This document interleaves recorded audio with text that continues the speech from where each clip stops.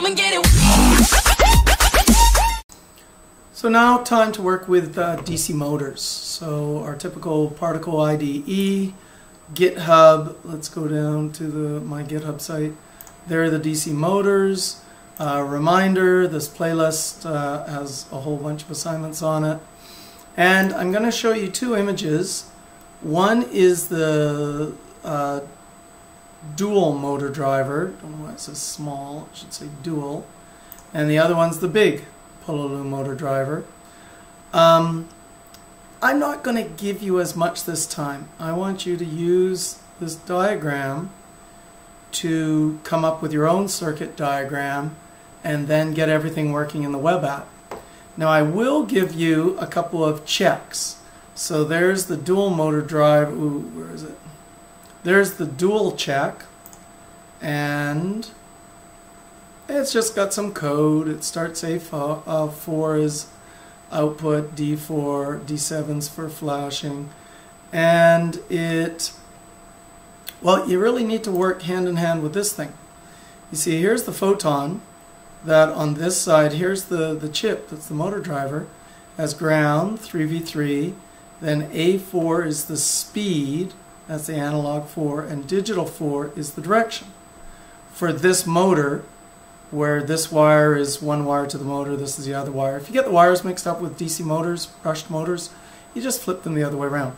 Now this is ground and voltage for that motor. So this is the higher voltage, 6 volts, 9 volts, 12 volts, whatever it is.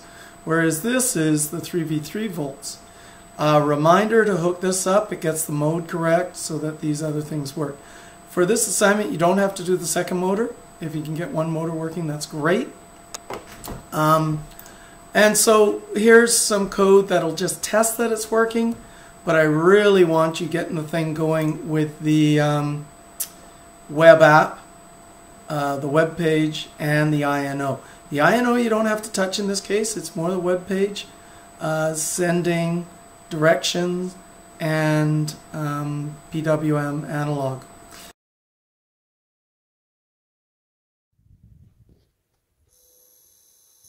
So clockwise for a bit, a little break, counterclockwise for a bit, and then fast, and then a 9-second stop.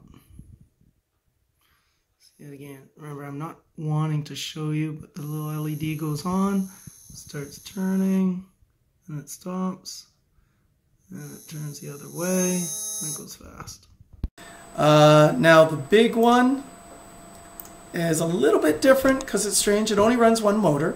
So you have the two wires to the motor. You've got the voltage, the higher voltage on the motor. Sorry, it says spark core. It should say Photon.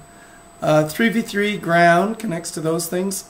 A5 is the PWM for the speed. But it has this weird D6 and D5. What happens here is if you set this to high and this one to low, it goes one direction. If you set that to low and this one to high, it goes the other direction. If you set them both on, some motors will break, whereas if you set them both low, they might coast. And so that's why it's a little more advanced. This motor driver can handle much more voltage, up to about 41 volts and about 30 amps. We try to stay way less than that for safety in the classroom. The dual motor driver is more like 11 volts and 1.2 amps. This is for little toy vehicles. So, reminder, you've got these checks. Here's the big motor driver check. A5 is the analog, D5 and D6 are the left and the right, and then the flash. And what it's going to do, it's going to set one direction, have the motor go slowly, wait 3 seconds, then stop the motor, wait 3 seconds, then change the direction, have the motor go slow, that's the 50, it can go up to 255, and then have the motor go fast for 1 second, and then have everything stop and D7 go off. That's the code. The hard part's going to get it, have it working on the web app.